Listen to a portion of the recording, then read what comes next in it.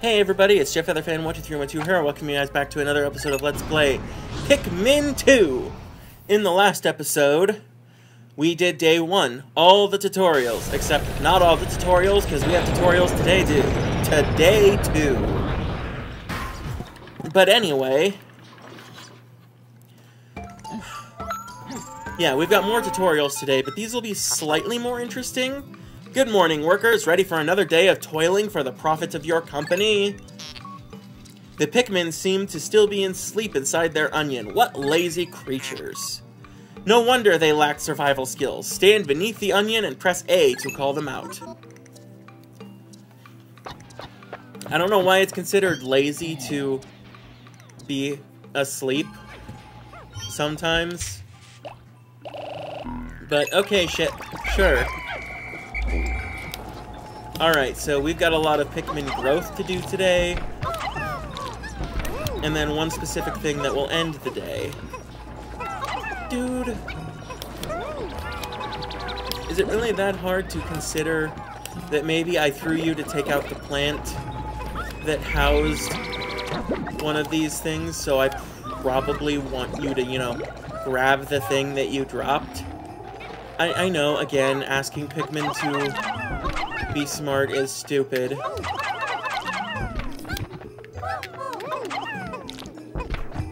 gonna grab it? Okay, good. At least they do grab it. In Pikmin 1, they just kinda didn't. I'm pretty sure there are pellets over here. Yeah, here's some more pellet posies. I kind of expected that.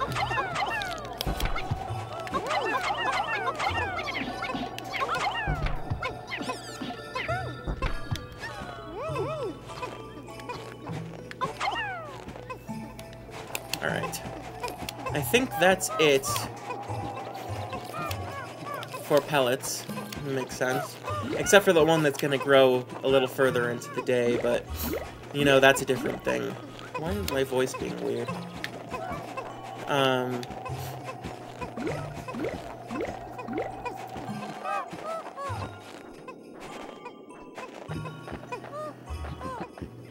Okay, I'm back. My voice is just being kinda funky. Yeah, and it still kind of is. You can probably hear it. But whatever, it's fine. I'm at least gonna wait until these three make it in before I pluck, just in case some of these might change into buds before, everything gets back.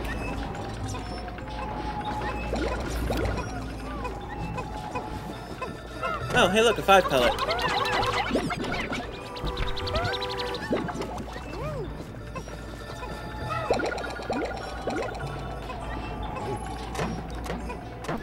Come on. Oh, I saw one change into a bud.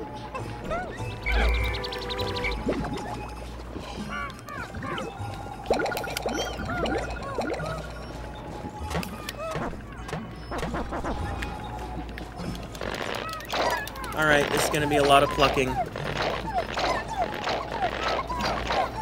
As much as I would like to have flowers, I'm not going to put in the time it would take to wait for them to flowerize. The only reason I was waiting is because I thought some of them might be able to make that conversion while I was waiting for shit anyway. And lo and behold, a couple of them did. So this requires 35 Pikmin. Notice that you throw a lot faster in this game than you did in Pikmin 1. That's really nice.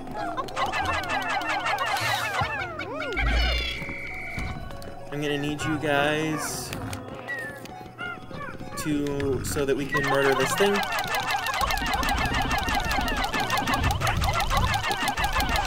Okay, it's dead. Huh.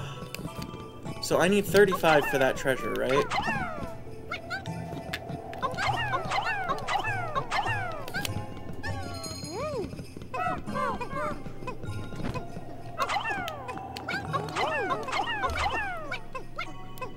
I fucking knew it!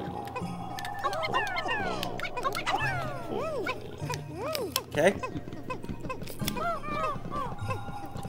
I don't have quite enough. Let me...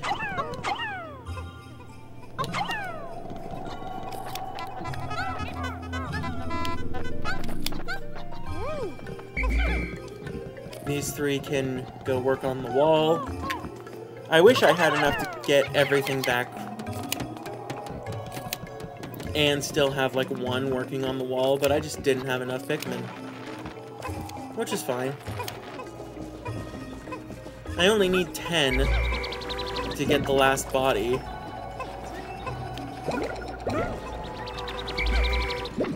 Six, 7, 8, 9, 10. I don't even need the 5 pellet to get back.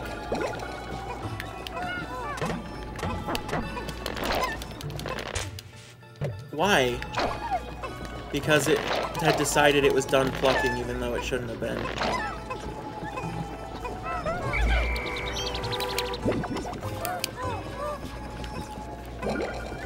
I'm just gonna put all of these Pikmin on the Bulborb.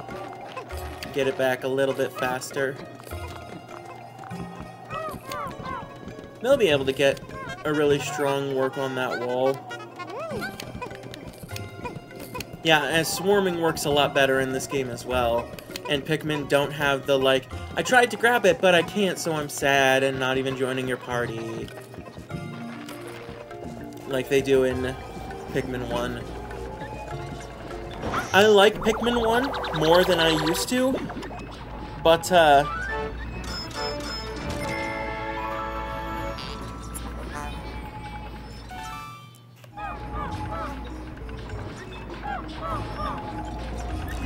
I like Pikmin 1 more than I used to, but it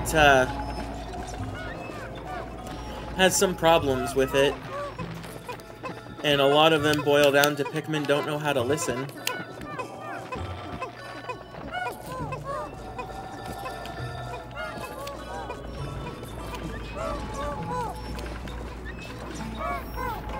Just get the Bulborb back to the onion, create more Pikmin, then we can be on our way.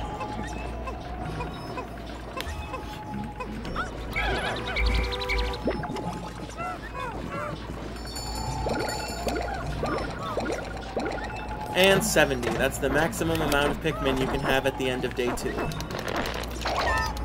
And I'm gonna pluck them.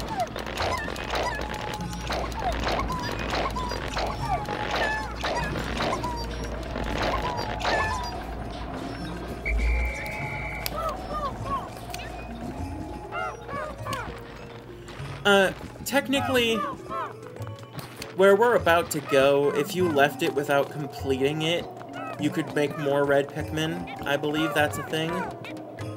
But,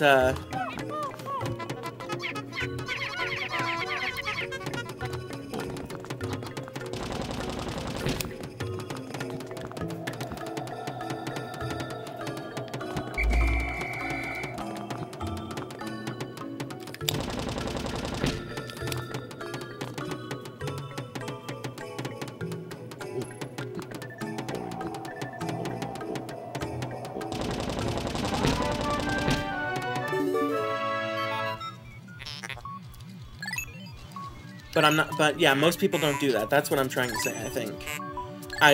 My brain completely lost track of how to exist for a minute there. That was really weird. Anyway. What is this thing? Get used to that cutscene, the sound with the zoom in on a hole. Warm air is welling up from the hole in the ground before you. What could lie underground? What is wrong? You both show expressions of unease. Do not fear, the leader's group of Pikmin will join you. I shall dispatch my research pod too. Approach the hole and press A to jump in.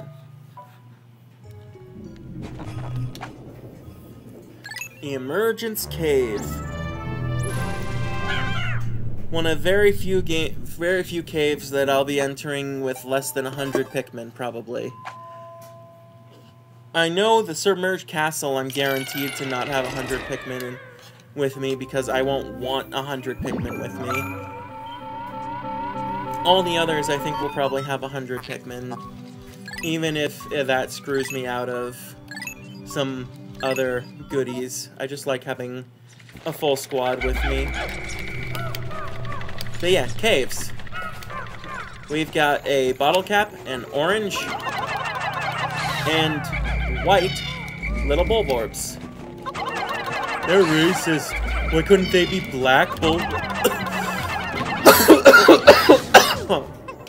Sorry. I think my entire diaphragm just said, don't say that stupid joke. My god.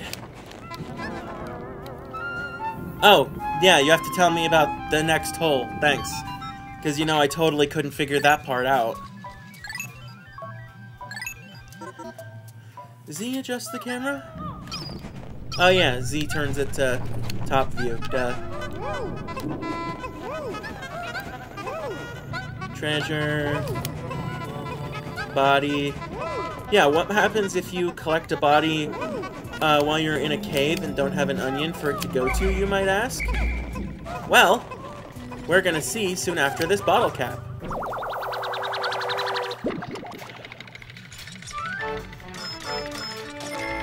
$5.50. Quenching Emblem. I've also seen people say that this isn't even worth doing, and I 100% disagree. I don't know if it's just my nature where I feel like I need to clean up on the floors, because I do that in outside too. If there's bodies littering the ground, I tend to want to take them back to the onion, not because I feel like I need more Pikmin, but just because I want it to look, I just want to get the bodies out of the way. But yeah, Kurz desist Zerk! How can you possibly consider this beast, in red, a treasure? Beasts are incompatible with my circuitry. I suppose I will store your finds in my hold. But I do not think beasts will be worth much. Yeah. Any bodies you take back while in a cave do give Pokos. And there are people who have paid off the entire debt using pretty much just bodies. I have seen it. I've seen someone pay off the debt using just the snowy bulborbs you can fight here in the Emergence Cave. It's kind of ridiculous. More in just the level of tedium required. Like, it's not something that I personally would be able to do purely due to a lack of patience. I've done some stupid, long-winded things before, but that's a little much.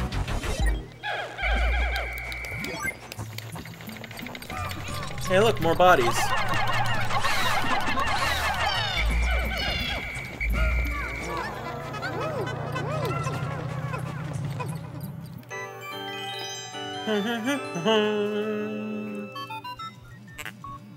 It's inconceivable that such an immense object has been buried here for so long. The design on the outer shell resembles the surface of the planet as seen from space. Perhaps this can be used for something other than salvage. But how will we ever lift it? I fear that even 100 red Pikmin will be unable to lift it. And you decide, my squad will. No, it requires exactly 101. Because, you know, why make it exactly 100 when we could make it 101? Why make it some other arbitrary number? The introduction of something that is heavier than the normal Pikmin you'd expect to work has to be something as crappy as 101.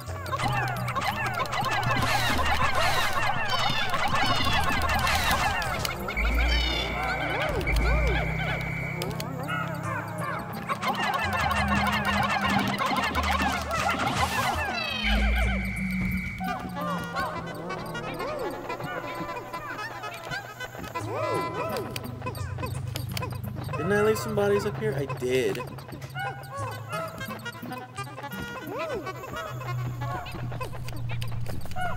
Okay, I think that's it.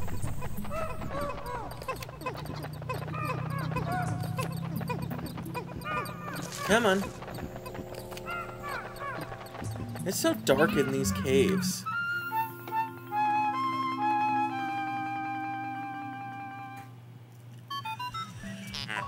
And there's the violet candy pop bud. Pikmin look like they yearn to be tossed into the flower. Well, I can grant that wish. Each candy pop bud can only hold 5.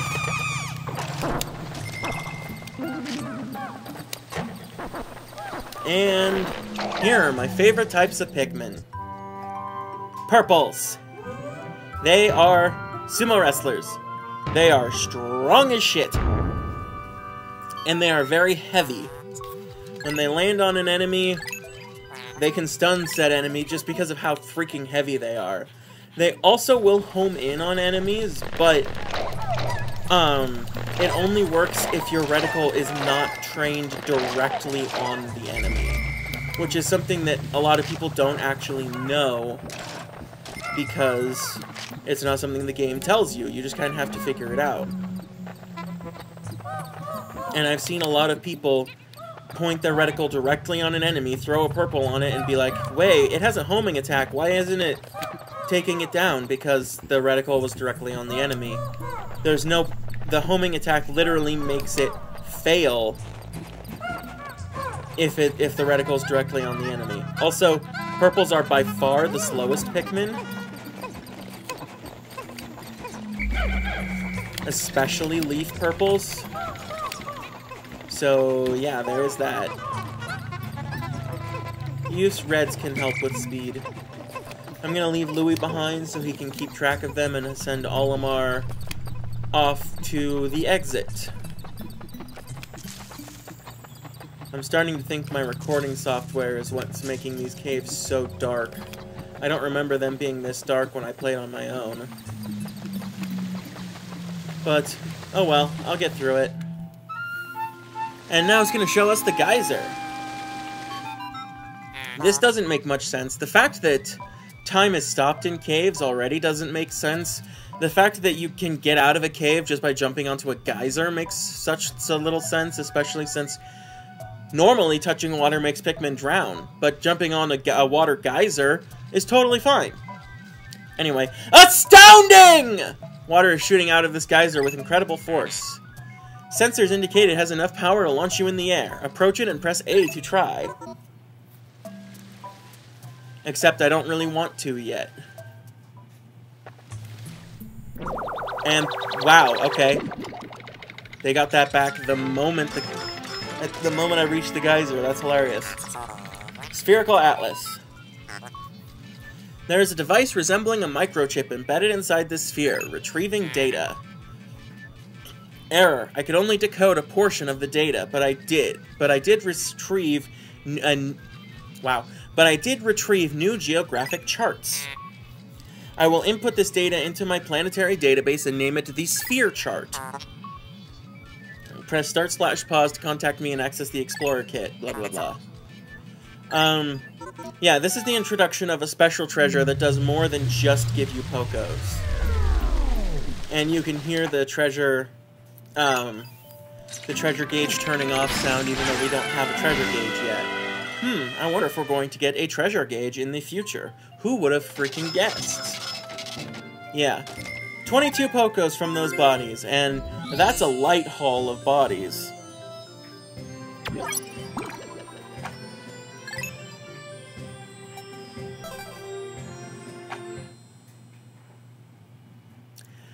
Anyway. Yeah, there's more pallet posies out here, but since you've completed the cave, you're automatically sent back and can't use them. You have successfully returned to the planet's surface. Excellent decision-making, gentlemen. We must celebrate your first successful spelunking expedition. You've gathered a large amount of data that needs in-depth analysis. I shall send a report back to the President tonight detailing your progress.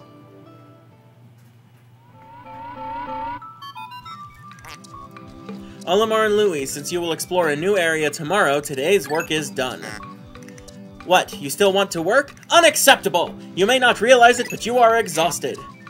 You should take a much-needed rest as you have all the time you need to collect treasure.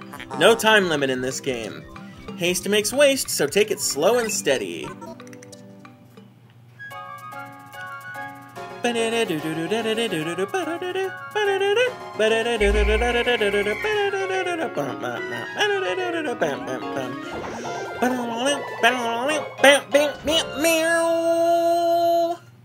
Anyway.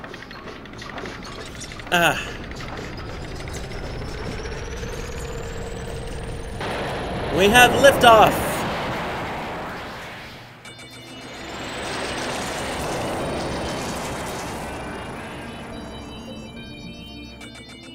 Today's report. We've earned 672 Pokos. Grew a total of 40 red Pikmin because 10 of them turned into purples. Still haven't lost a Pikmin. Baby steps first, Olimar. Plan well, and don't worry about me. Our debt is with Happy Hocotate's savings and loan, after all. Besides, there's nothing left to repossess. So ha!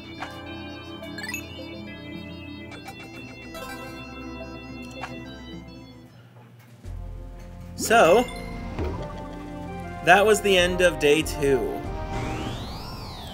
And tomorrow, we are going to start the Awakening Wood, which we will be doing in the next episode. I will see you guys later.